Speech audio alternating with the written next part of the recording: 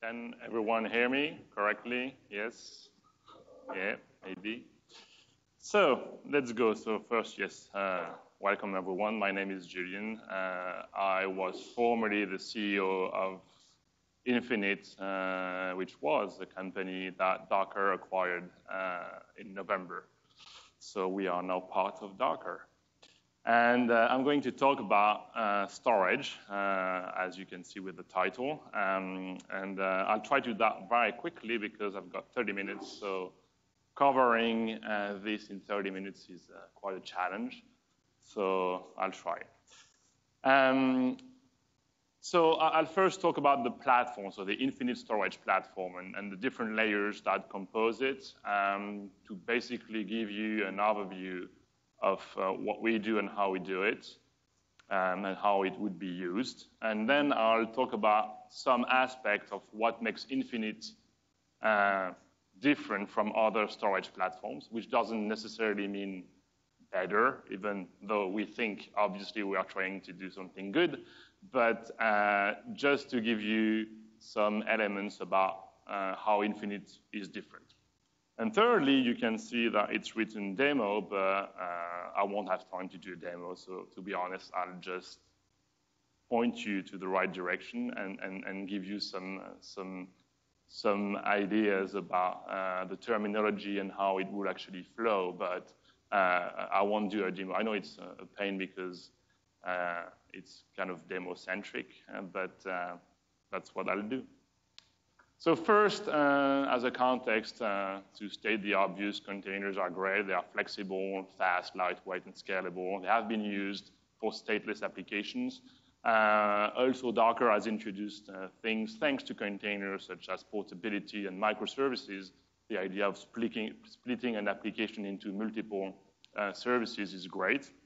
And I believe that it actually opens interesting doors for storage, and I'll talk about that and how maybe you could actually have a different storage backend for the different microservices composing your application. So statefulness is kind of the next thing, so we believe.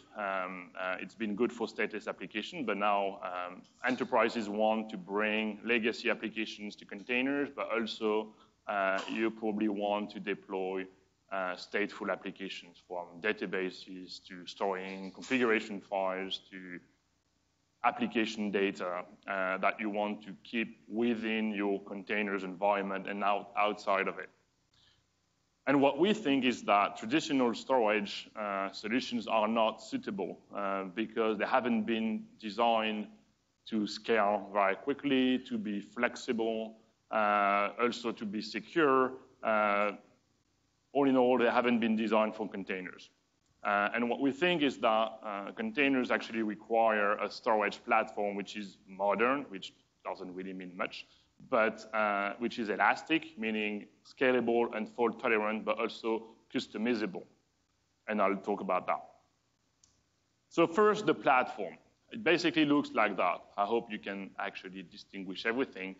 I'll dive into every element, but the first layer is the key value store that you can see at the top, which is something common for many storage systems, software-defined storage system. Is that basically you install Infinit on a set of servers, and we aggregate the storage capacity of those servers into it in order to create a virtual storage pool. And this key value store can be customized through a set of policies, and I'll talk about that later on. On top of this key value store, you're going to have a set of logics, which would be different storage types from block, object, and file. Again, I'll dive into that in a minute. And on top of those, you have a set of policies which you will be able to use, basically standard protocols, which will be available for you to access one logic, for instance. So you could, for instance, access an object storage through an Amazon S3 API. And on top of that, we also provide utilities from CLI to integration and so on and so forth. So let's talk about the key value store. That's really the most important part of our technology, basically. What makes our key value store specific compared to others such as etcd, for instance, is that it is completely decentralized. And again, I'll talk about that later on. But think of it as most distributed systems tend to use a master-slave model, or a leader-follower, or a metadata and data server model, so master-slave. In our case, we decided to go in a different route by using a completely decentralized model where every node behaves the same, basically. There is no specific node with specific privileges, for instance.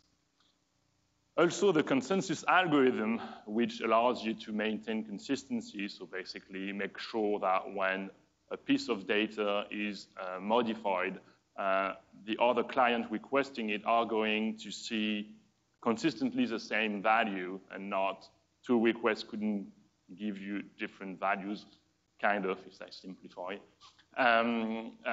The consensus algorithm is specific in the context of Infinit because it is block-based, which doesn't mean anything at this point, but I'll explain. And finally, the policies. Our key value store, as I mentioned briefly before, can be customized through a set of policies. And that is really important because it allows you to really control the behavior of your storage backend. So you're really going to be able to adapt the storage backend to the needs of your application. On top of the key value store, as I mentioned, you have logics, so different types of storage and interfaces. And I'll bundle those together and explain the different types of logics and interfaces, because even though it sounds obvious for many people, they tend not to know which one to use in which case. The first one we've introduced in Infinit is a file system. So as you probably know, a file system is an hierarchy of files and folders with access control and stuff like that. So you all have that on your computer, obviously. And in the context of a distributed file system, you tend to have an interface which would be Fuse on Linux, Docker on Windows, could even be NFS, right? The thing is that with distributed file system is that you need to be, I mean, not necessarily, but you tend to be POSIX-compliant, which is really, in order to be able to support all the types of applications that have been developed in the past based on the POSIX compliance, so that obviously they can be migrated to your new file system. The problem with file systems is that, by definition, for a distributed file system, you can actually access the data from multiple nodes, multiple clients, for instance, containers. And the problem is that you need to handle concurrent accesses. So you could have two clients modifying the same file, for instance. And the problem is that that is actually very costly in terms of the algorithm that is going to handle the consensus. So it impacts the performance. So all of that to say that if you want to use a distributed file system, just keep in mind that you're going to pay the price regarding those properties. So not to use for everything.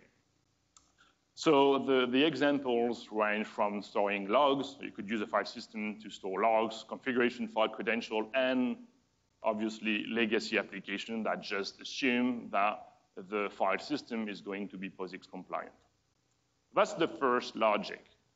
The second one would be object storage. That we probably, again, all know. You probably all used Amazon S3, and that's exactly it. It is used to store unstructured data, and the idea is to have something which is very simple. You just store objects in a bucket. There is no relation between the different objects, and that's it. So it's pretty simple. It has been used to store large objects mostly, but not necessarily. But to date, it's used for that. So Netflix uses it for its video.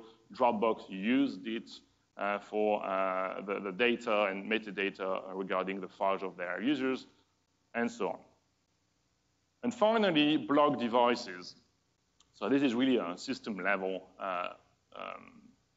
logic. The idea is to provide a network partition that you are going to be able to format into the file system of your choice.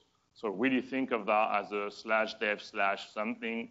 You format that into X4, and that's it. You have a file system which looks as before, except that in the back end, it is not stored on your hard disk, but distributed between multiple servers. The thing with block devices is that inherently, historically, the block device represents a partition on a hard disk which is within your computer. So the kernel that is managing the block device assumes that it is the only one accessing it, reading and writing. So different from a file system that can be accessed from different nodes, in this context, only the kernel is accessing the block device, which means that the concurrent accesses are all can come from different applications going through the same kernel to the block device. And that means that the kernel can optimize accesses from caching to anything you can imagine, right? It knows exactly what's happening. In other words, a file on the block device cannot be updated by another node. So if you were to, for instance, deploy a database, I would strongly advise not to deploy a database on a file system, because a file system, a distributed file system, provides you with concurrent access control, all right? It is designed so that concurrent accesses are not going to fail. But for a database, the files stored by the database on disk are not supposed to be edited by anyone else, only the front end of your database. So if you were to deploy a database, I would strongly advise you to use a block device, because it is going to be optimized for that, which means more efficient. There is one takeaway, it's basically that. So let's take an example. Let's assume that you've got an application which is split into multiple microservices, like WordPress. And the WordPress application actually has 3 data flows. It is storing configuration files. It is also storing big images and videos. And finally, the content of the blog post are stored in a database. In a normal deployment, in an enterprise, for instance, you would tend to store everything in an EMC appliance, and you don't really care, and that's it. But actually, I think that with software-defined storage solution plus microservices with containers, you actually have the ability to really customize the storage backend to the needs, the precise needs of the application or the microservice. So in this context, you could imagine having your database being stored on a file system which is X4, which is actually backed by a block device, on a key value store, which is Infinit's key value store. So you would have a single key value store in this context with 3 storage, 3 logics. The first one would be a block device, which you would customize to have a block size, for instance, of 512 bytes per block, because that's probably what the database expects. And you would activate replication. You have a block device with a nice SCSI interface, and you format that in X4, and you put your database in that. That's it. Now, for the configuration files, you could have a file system, let's say with an NFS interface, and you activate replication, versioning, and deduplication, just to give an example. And finally, for the large objects, which again is a different workflow, a different data flow, you would actually deploy an object storage logic on top of the same key value store with an Amazon S3 API, and you would configure it so that as to have a 1 megabyte block size because you want it to be bigger, and activate a data center aware placement policy so that 2 replicas do not end up in the same data center. And finally, you would use erasure coding and compression because it's better for large data sets. So that would be an example of how Infinit could be used on a storage cluster. So you would have a single storage cluster on top of which you would create multiple storage logics with different interfaces, different customization, because every flow is different and requires a backend that really suits the application's need. That's just an example. So that's, to summarize, just to re-give you the illustration, the key value store with some policies, Then logics with policies as well. You can have as many as you want. So you can create 10 object storage logics on the same key value store, each one, for instance, with its own policies. And finally, interfaces to access the data.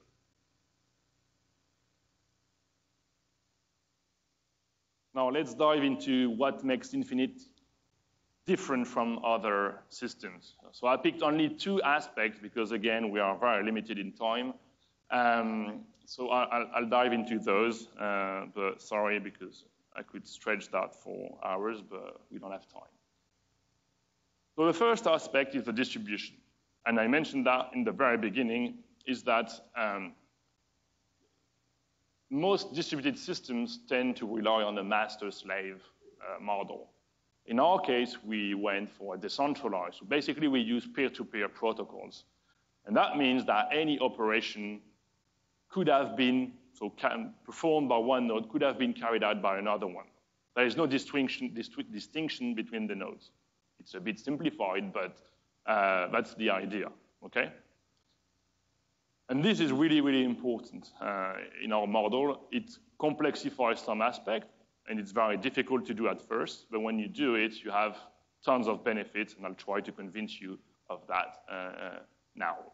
So the first thing is that we rely on 2 key constructs, which are an overlay network and a distributed hash table. So the overlay network must not be confused with an overlay network within Docker. So it has nothing to do with that. So an overlay network in the context of Docker is basically a VPN. In our case, an overlay network is a logical connection between the nodes and an algorithm to find the node or the nodes responsible for a piece of information. Remember that we are in a decentralized environment, so we don't have a central entity that can know this block is there, this block is there, and this block is there. We don't have that. So we need to find a way to collaboratively find the node or the nodes that host the replicas of one block. Does that make sense? So the overlay network is all about scalability and this algorithm about I'm going to find one node or several nodes that host the replica of the block I'm looking for. The distributed hash table is a construct on top of the overlay network that provides you with a very simple API, very much like a key value store, which is put block, get block, and erase block, okay? So very simple.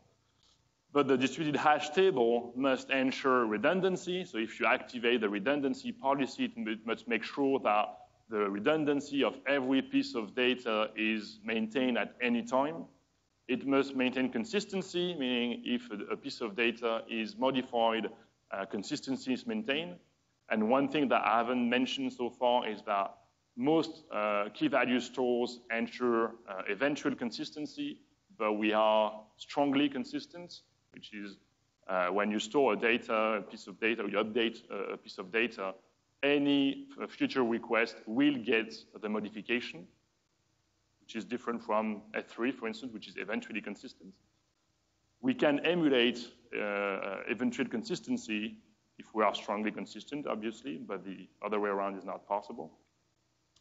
The distributed hash table must also deal with self-healing, which is a failure occur, such as a server goes down.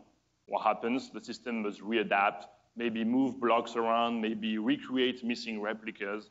That's the role of the distributed hash table. And the mutability is, again, another story, and I won't go into that. But just to say that the goal of the distributed hash table is to guarantee 2 properties at any time, which is availability and durability. Availability is I can access any data at any time, and durability is you never lose my data. If I store it, I must get it back. The other aspect that makes Infinit specific, different from others, is the consensus algorithm. I already talked about that, but I'll keep talking about that because it is a kind of a key point. As I mentioned, most distributed systems rely on managers, masters, leaders, whatever you call them. And those managers are very critical. If they fail, you've got a bigger problem than if the other servers fail. And those servers are often used to organize the whole system and to authorize some specific operations. For instance, in Docker Swarm mode, you have managers, and those are specific, right? And the master-slave model can suit some distributed systems where you don't have an heavy reliance on the managers. It is the case, for instance, for Docker Swarm. For a storage system, we believe that it's not the case because the managers or the metadata servers are going to be requested a lot. So we believe that it is not a right model to use the master-slave. That's why we decided to go for a decentralized model. Now, the quorum of managers must be contacted to reach an agreement whenever you must perform a specific operation, such as updating a block, for instance. And the problem with the design of having managers is that they can act as bottlenecks. If you have too many clients doing too many requests, you're fucked. And the problem is that these manager nodes, you can't scale them out as easily as the other servers. Often you need to have someone who is really skilled in operating such a system. Sometimes you need to actually stop the service to do that. All that to say that you cannot scale out those manager nodes automatically and simply. The other problem is that that can lead to a cascading effect where you have one manager node, one metadata server that goes down, the clients are going to redirect their request to the other one, which are going to be overloaded, fail, and so on and so forth until everything fails. So that's a big problem. And finally, you could even say that it's ideal to get privileges, to escalate your privileges, because you just have to attack those servers, and that's it. In a decentralized model, there is no more important server to attack. They all have the same privilege. So Infinit, again, relies on a decentralized system, which means we don't have any central authority. So for the consensus algorithm, basically existing systems, so in our terminology, we use the term distributed systems for the master-slave model, and we use decentralized system for peer-to-peer, where you don't have any specific nodes. And for existing systems, like distributed systems, where you have a master or manager, the problem is that the consensus is going to take place within those manager nodes. So you can see the leader and the masters. And you have several problems with that. The first is that it doesn't scale because the consensus algorithm is very heavy. It sends a lot of packets, a lot of messages between the nodes, between the manager nodes. And when you have 3, it's okay. When you have 5, it's okay. But when you grow to 7, it's not possible. It's just too slow. So the problem is with distributed systems like that, with managers, you wouldn't be able to scale to, let's say, 10,000 servers, because to manage the 10,000 servers, you would probably need 7 or maybe 15 master servers. I don't know what I said, but if you have 1,000 slave servers, you're going to need more master servers, let's say 15, and with 15 master servers, the consensus algorithm is going to be extremely slow. So it doesn't scale. Besides the complexity of scaling it, manually, I mean, it just doesn't work. It's going to be too slow. So that's the first problem. So in our case, what we did is that we don't have one consensus between all the nodes, which wouldn't make any sense, or between a specific set of nodes, which is the same thing as the masters. What we do is we have a multitude of consensus algorithms running in parallel. So for instance, on the right side, you can see that we have 3 different columns because the consensus algorithm is run between the nodes responsible for the replicas of the same block. So for instance, the quorum run is composed of 3 nodes, and the 3 nodes have a replica of one specific block. Okay? And this means that we can actually run 3 consensus algorithms in parallel, and they involve actually 9 different nodes. In the context of managers, if you were to run 3 consensus algorithms in parallel, that would be super heavy on the manager nodes because they are the only one that can actually do it. So it is very complicated, heavy, so they have to absorb that, so you need to kind of provision your servers to be masters, and it doesn't scale because if you want to grow scale out your system, you're going to need more master servers, and then it doesn't scale because it's going to be too slow. So you have big problems with that. In our case, with a decentralized approach, you can scale to 1 million nodes. It doesn't change anything because the quorums are always going to be composed of 3 nodes. In other words, in the context of Infinit, so a decentralized system, the relation between the complexity of the consensus algorithm is, the complexity of the consensus algorithm is linked to the replication factor. If it is 3, you can see that you have 3 nodes in the consensus. If you grow it to 5, then you're going to have 5 nodes per quorum. But for the first one, it is directly linked to the size of your cluster. So if you scale it out to 1,000 nodes, you have a big problem. In our case, we've designed it to grow to 10 million nodes, which is not going to be used in the context of Docker, I assume, but still. So it means better scalability, it is faster, more secure because you don't have a big surface of attack, and it is actually more fault tolerant. That is it for the differentiator with other systems. And now regarding the demo, as I promised, I won't do it because I don't have time, and I'm sorry about that. But basically, I invite you to go to our website, which is infinit.sh. You'll have a get started, which takes no more than 10 minutes, which will get you through deploying a cluster of 3-4 nodes, defining the policies, having a file system mounted on several clients, sharing data, inviting a new user to your cluster, and playing with the access control in the file system. So not everything, but already that gives you an idea. Maybe just to finish, to give you some explanation regarding what you see on the screen, because that's basically what you'll be doing. The first thing that you will be doing through the Get Started guide is that you will create a user, because in the context of Infinit, the first thing you do is create a user, which is basically a public-private key, or a key pair. And that key pair will be used in the future for access control, or just to identify your user when you're deploying stuff. After that, you will create a storage resource that you can see through the Infinit-storage binary. And in this case, you can see that you create a storage resource that is named local, that is going to contribute 10 gigabytes of storage capacity. The blocks of data of the key that you store are going to be placed on the local file system. That's why you have the -- file system in the path /var/infinit/storage/local. Okay?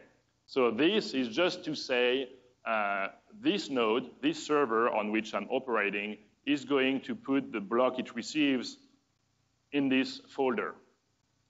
Then you create a network, which is Infinit-network. The network is basically the key value store, so overlay and the DHT. So the network, you create it, you name it cluster in this case, and you say the server on which I'm operating, I want to contribute its storage capacity, so basically the storage resource I just defined, which is local, with the 10 gigabyte, I want to contribute that from this server, and then you define the policies of the key value store. In this case, I've used replication factor 3 to say we want to replicate every block of data 3 times. And finally, you're going to create a storage logic, in this case, a file system, by using a volume. So you say infinit-volume-create. You say, I want to create a volume, so a file system, on top of the key value store named cluster, and I want to name the volume tests. And finally, you mount your file system by doing infinite volume -- mount. By default, it uses the fuse interface, and you name the volume you want to mount, you activate the policy caching, and you specify the mount point, and that's it. At this point, you have a mount point that you could actually mount also on another node, in which case you would actually share data. And the last step, just to show, would be to actually do a Docker run so that you actually run an application, a container, and you say, I want to map this part of the file system in my container to the mount point so that it is never lost. And that's it. Since the data is replicated 3 times, you have a low probability of losing your data. That is basically it.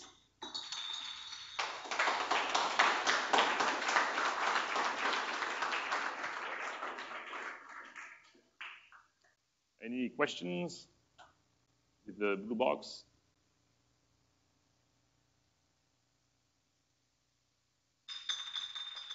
Oh, that was not my question.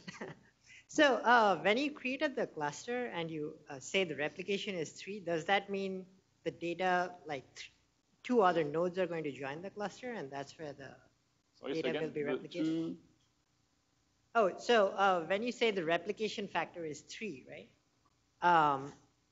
Does that indicate that 2 other nodes are going to join that cluster where the data will be replicated? No. It means that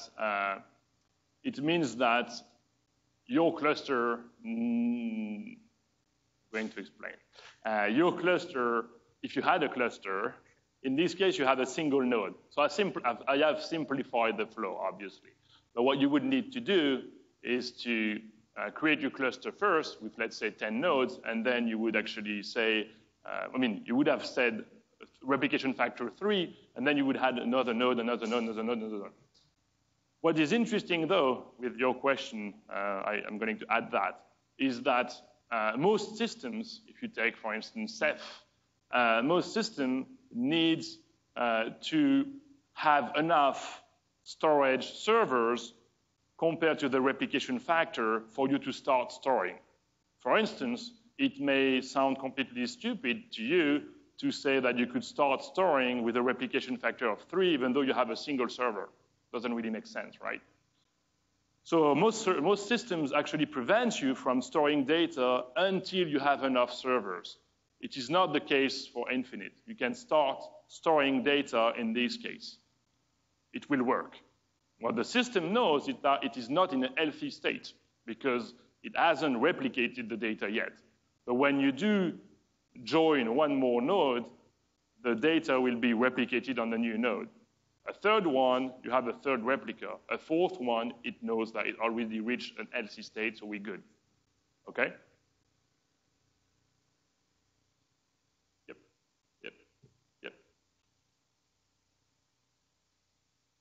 The DHT, is it storing the mappings of the file location or the actual bytes of the blocks? So the mapping between files and blocks are done within the file system logic. So the DHT doesn't understand the concept of file. It does only understand the concept of blocks. What are the keys in the DHT? The segments of the files, right? Right. And so the contents, the payload, is that in the DHT yes. As a value? So basically the metadata, the equivalent of an inode, right? Of I've got this access control, I've got this information, and the list of the blocks composing my file. This is a block as well. So the metadata for a file system, so the equivalent of an inode, would actually also be stored in the DHT, so also replicated. And with Infinit and Docker coming together, does that mean that the primary use case in the future for the storage will be only with Docker, or you kind of alluded that with really large scale, maybe other applications as well? So I don't know if everyone heard the questions, but the question is, with Infinit joining Docker, is it going to be only Docker-oriented, basically like merge into Docker? That's a good question. Uh, I would say that on the short term, no, but on the long term, I don't know. I'm not necessarily the one who decides. But the way we've designed Infinit, however, is to be a standalone storage solution. So, I mean, the day we started working on it, there was no context of containers. And actually, you can deploy that in VMs, you can deploy that on bare metal, it doesn't change anything for us. The only way today we integrate with Docker is by providing a volume plugin. So you don't need to use container to deploy Infinit. You can deploy it manually.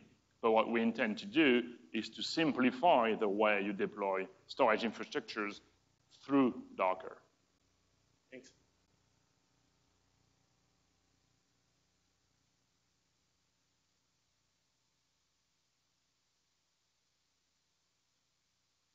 If you do have 3 nodes in your cluster, are you guaranteeing that each of the replicas is on a separate node?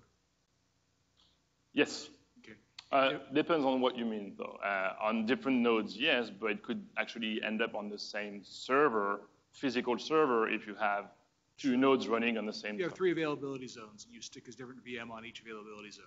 You're guaranteeing that each of those is, assuming your competencies have been. The second one is if one of those nodes goes offline, so your quorum now only sees 2 copies of itself. Yeah. So it goes ahead and does its write, and it says, okay, we have 2 of us say yay, so we're going to do this right. And then the third node comes back online. What happens then? So we basically do that is that if one goes down, we're going to wait for it to come back, which is, again, configurable. And because that's often what happens. One goes down, it reboots, or it just been disconnected, it connects back, and that's it. And we recheck that that's the node that had the block, and it rejoins the quorum. And after some time, what's going to happen is that we're going to evict the node, which is no longer here, from the quorum, which is going to be then only 2. And we're going to elect a new node to join the quorum. And once we've done that, we send him the new replica so that we go back to a healthy state. So you basically wait some period of time for it to come back, but doesn't come back to replicate the data.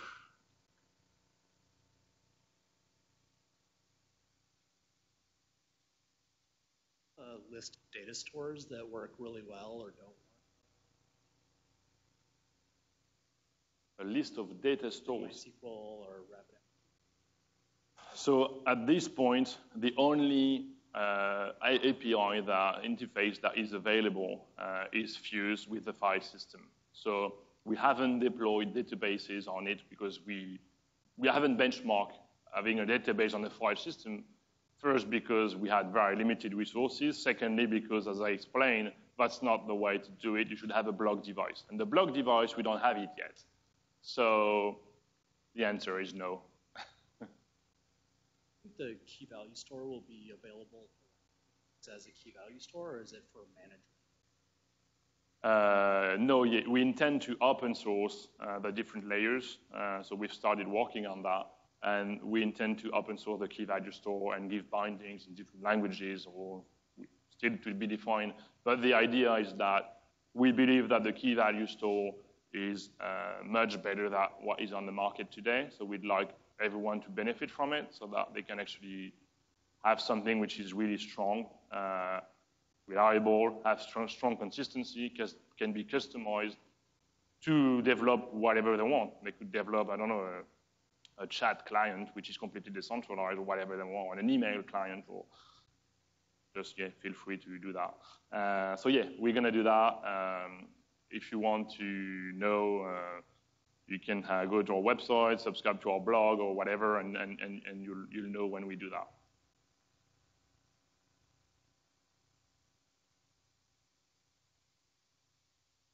So if we've got views running in our container, and we're mounting on storage, what's the benefit to using Infinit instead? If you are, sorry, say again? So if we've got views and we're actually mounting S3, mm-hmm. What are the benefits to use Infinit instead of that? Many. So I would say first, with S3, depends where you run, but the latency could be fatal. If you are in your own data center and you want to access data on S3 every time, it may be very slow. But if the instances are in AWS? Okay. If they're in AWS, I don't think you should use Fuse plus S3. I think you should use EBS. I think it's EBS, the file system, which is a block device provided by Amazon. I think, or it depends on what you want to do.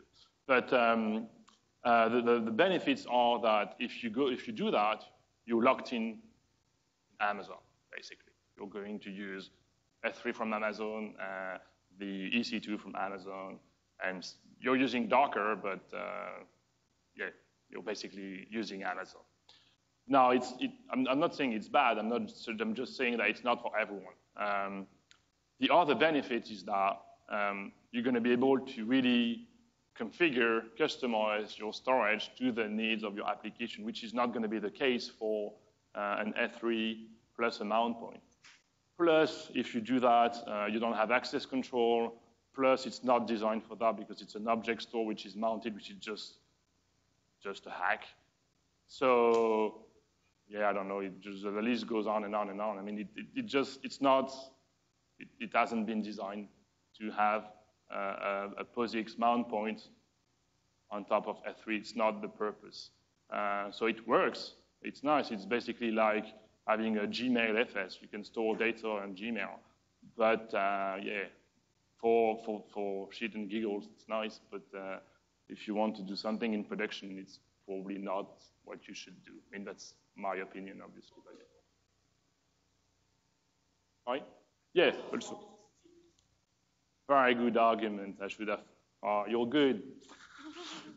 Strong consistency, we have it. S3 is eventual consistent, so you wouldn't have strong consistency. And for a file system, I would prefer having a strongly consistent system. Yeah.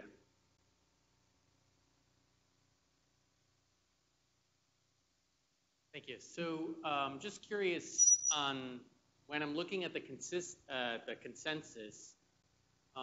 since it's distributed, and I'm looking at consensus across redundancies that share the same data set, let's say that there is an inconsistency, a disagreement.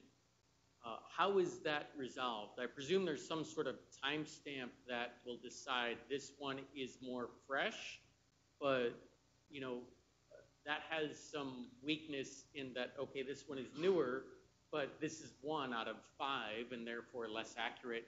And how do the rest of those bubble up, and how do you eventually like squash something that is in disagreement? So that's how to begin. Where to begin, sorry. It cannot happen. You cannot disagree. Basically, so we use an algorithm which is called Paxos, which is in the same vein as we've all have heard of Raft. Raft is not adapted in our case because it is very heavy in terms of messaging. It already talks, it is active, so it needs to talk a lot. And Paxos is passive, meaning that nothing is exchanged until you actually need to decide on something. And since we've seen that we have many consensus running, many quorums, if we had Raft, everyone would be talking all the time to each other, so it wouldn't work.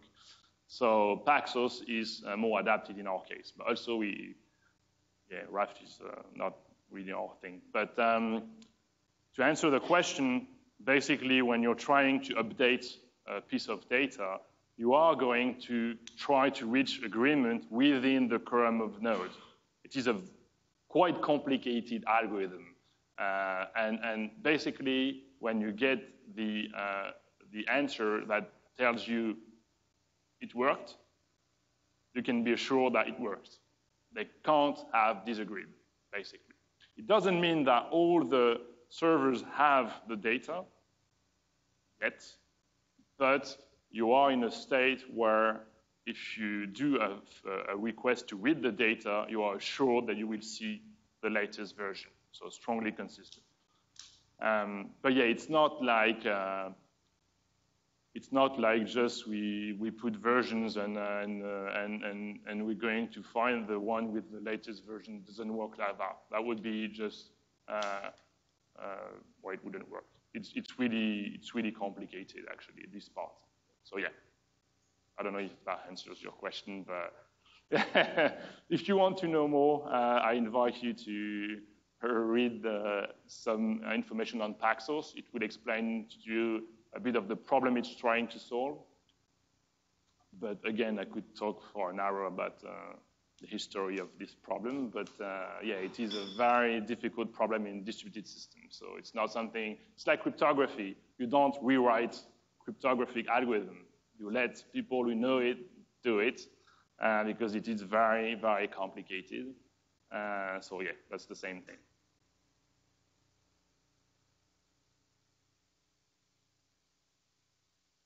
We will get that. You mentioned that the block devices were not yet supported. Object storage supported, not? So the object storage is in the making. In the making. What about erasure coding? Is that part of it now or a plan? Not yet. And encryption at rest? Now yes, it is provided, yes. It does have that, okay.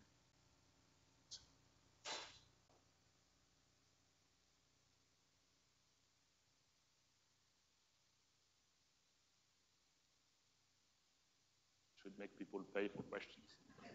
So touching on what he said earlier in regards to the clustering across the different nodes, how are you ensuring and maybe I didn't hear it, but how are you ensuring the transactions are consistent across all the different nodes?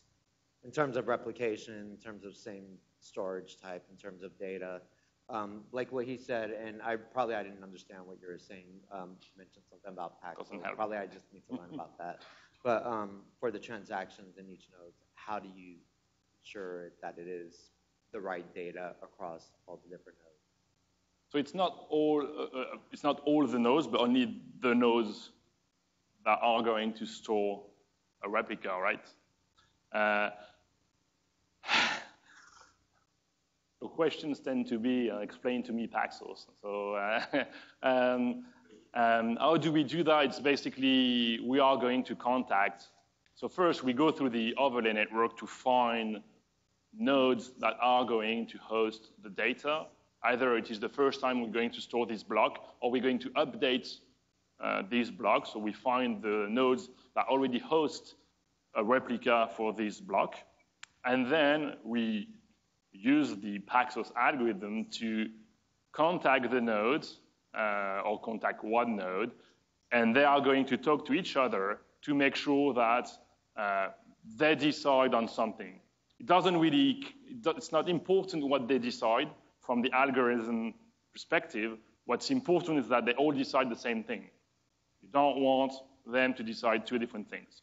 So the basic scenario is two clients updating the same file. The file is going to be split into blocks. We're going to push the blocks in the key value store, and we're going to then contact the three nodes. For instance, if I pick only one block, the three nodes that are going to host the replicas for this block. And so the two clients try to contact maybe two nodes of the quorums of three, and they are going to start doing the Paxos algorithm, which is basically contact the other one by saying, okay, I've received this request. Are you okay with accepting this modification? But since the other one also received the request, he also sends messages to the other one saying, I've received this request, do you accept this one? So you've got a conflict. And the algorithm is made so that you retry and eventually you converge into picking one out of the other, and the other one is just rejected, okay? But again, that's probably the best I can do in the... No, that's fine, that's fine. I just wanted to get a better understanding of what you were trying to explain. So it's called Paxos? Paxos. Okay. P-A-X-O-S. Okay, I'll look that up. Thanks. Have you ever considered using blockchain as a transaction to ensure the consistency across the different nodes? So it's not exactly, it wouldn't be exactly adapted, but we have a concept which has very very close. For instance, the concept of blockchains is to have a hash, a chain of hash, right? And what we use is Merkle trees, which is a tree of hash. And that's for the data, where if you modify one byte in a sub-block, it actually changes all the tree, so you can verify easily that something has been modified, for instance. So it's the same idea, but done differently because we do it really in the context of storing data, having access control, and having redundancy. In the context of blockchain, it is very much everyone keeps everything, but in our case, we want to control exactly how much storage capacity is being used from the node. So it's not exactly the same use case, so we wouldn't be able to use a blockchain-like system. But we have similar concepts. Thanks. I have two questions. So what technology do you use to implement your Sorry, platform? say again? What technology do you use to implement your platform? Is it Golang or is it Java? And another, another question, it could be whatever. Another question is, are you planning to implement like kernel mode driver for the file system? Implement a kernel mode driver for the file system? Not likely. So the first answer is C++. That's what we use. But again, we have specific C++ development framework based on coroutines. So they have some, again, concepts related to Go. But we've done that in C++. And the reasons are numerous. The first one is that back in the days, Go wasn't stable, so we couldn't use it. And I guess that's enough for a reason.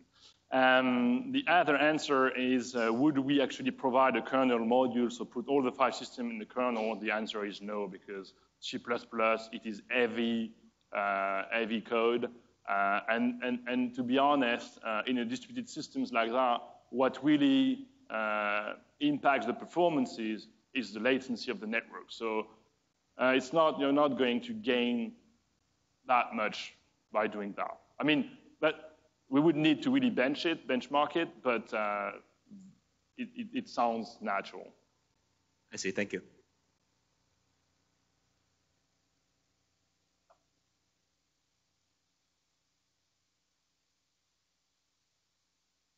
Decentralized typically lead to another problem, that is management.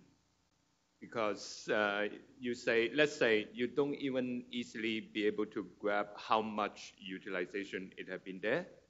The other problem would be also similar. You have some nodes, they are really slow. Because they are slow, for whatever reason, maybe they just have some last century block disk. So how do you solve this performance issue? So for the first one, you were saying what, monitoring or something? It's kind of, you decentralize your system. It causes more trouble on management. Yes, okay. So it's true that some things are going to be more complicated to do than having all the information in one place and controlling exactly who's doing what.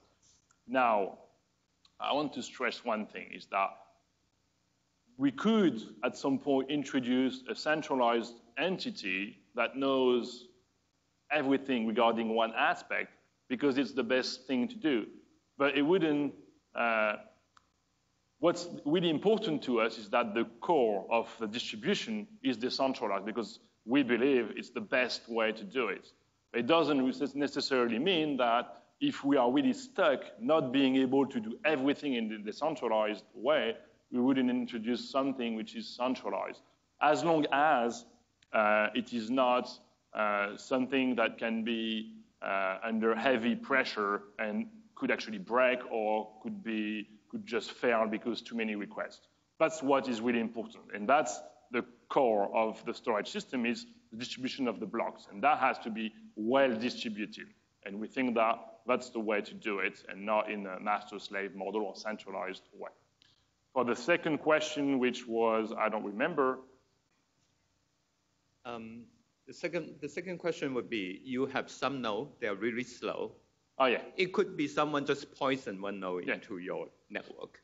And it will slow down everything. So yeah, not necessarily everything though, because our algorithm could very well, and they actually already do that, is that you're going to be latency based, so you're going to fetch data from the block that actually answers quickly. But you could argue that for storing data, you're going to be forced to, at some point, update the slow servers.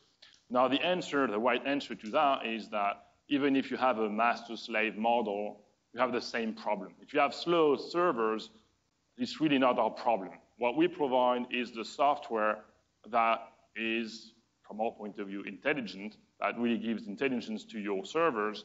You would have the same kind of software in your NetApp or EMC appliance, except that we get it out, we do it well, and we give it to you so that you can run it everywhere. So nothing prevents you from buying Dell servers, having a super network, and putting Infinit on it. It will be super fast. But if you don't want to do that and have a crappy connection, don't blame me. I mean, it's your problem. We won't be able to help you. And the same applies for some people say, yeah, we can do data center redundancy.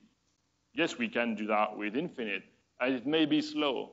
Yeah, well, yeah, I mean, we can't beat physics, as we say.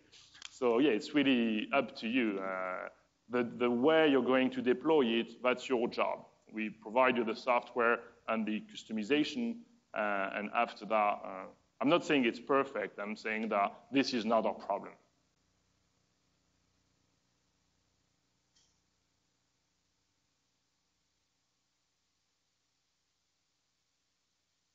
Judging by some of the things that you've mentioned, latency, data center replication, I wanted to know what your input was about handling geographical distribution with the file system.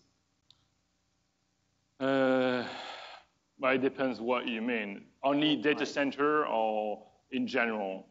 Like a worldwide distribution. Worldwide? Well, it depends the type of systems. Firstly, I'd say that for a file system, so you mentioned a file system. Yeah, I would be against for a file system. But for, let's say, an object storage, you could say, why not? Because maybe the performance of storing data is not that important. So the latency, you don't care, and it is eventually consistent, so it's not going to be impacted as much.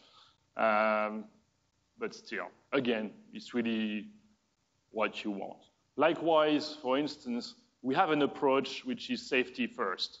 So what we want is to make sure that you never lose data before providing the best performances, for instance.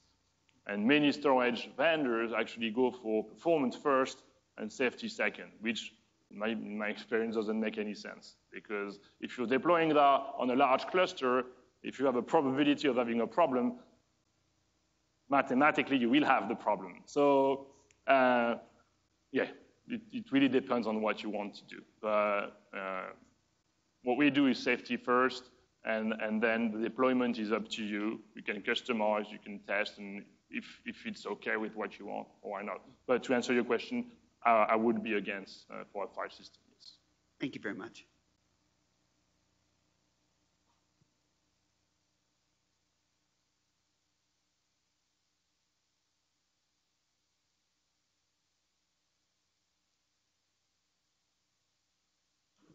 Hi, I hope that's not too much questions.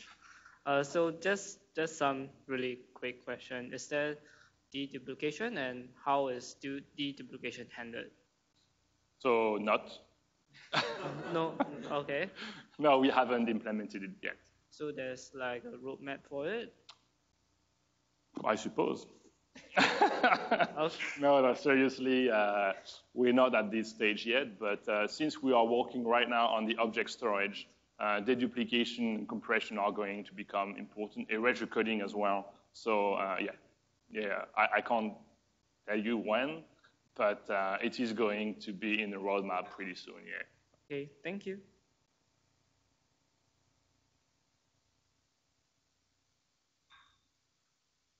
Come on, one more.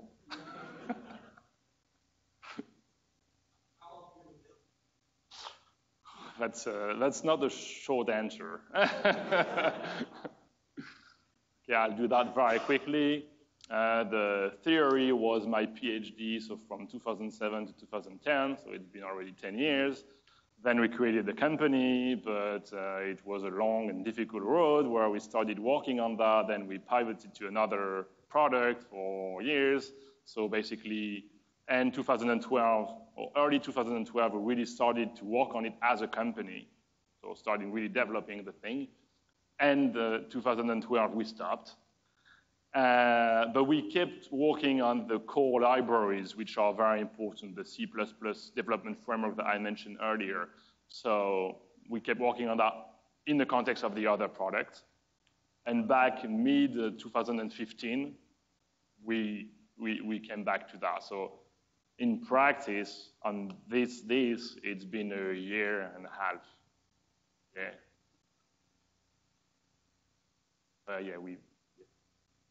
We are not starting from scratch because we have knowledge and we also have the core libraries that help us a lot. But otherwise, it's been a year and a half, which is a very short period of time for a storage system. Any more questions? You good? Okay. Well, thank you all very much for coming.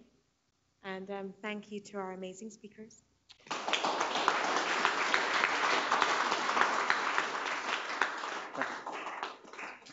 And don't forget to register for DockerCon. The early bird discount ends tomorrow. So get your tickets. Bye.